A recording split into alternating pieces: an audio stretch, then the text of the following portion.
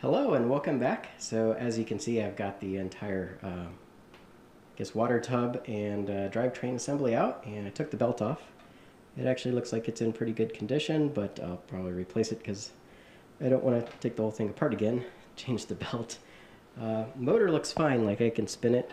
You can see it just keeps on going. It's actually pretty smooth.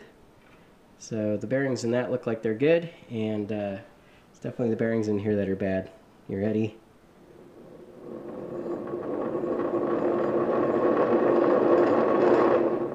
So I would expect that to keep spinning, and it's very crunchy. So the bearings are toast. So I'm gonna take this assembly apart, figure out what's actually bad, but I'm probably gonna just replacing, the whole everything in this line here. It looks like there's a transmission in here. I don't know if it's got a mag clutch or what, but there's this little cable that runs back to it. So there must be a clutch in there of some kind. Probably allows it to agitate or something, or maybe it's got a 2-speed gearbox. I don't know. Might be useful. The other cool thing is, I didn't realize it, but this has a 3-phase AC induction motor in it. And if we zoom in on here, and if we can get it to focus, maybe. There you go.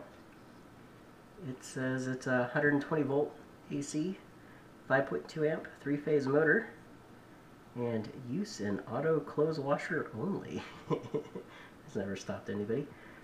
But it's got a little 3-phase motor controller down here.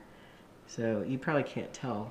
You can't see in there, but I can see the bridge rectifier back there and the capacitors for the bulk power supply.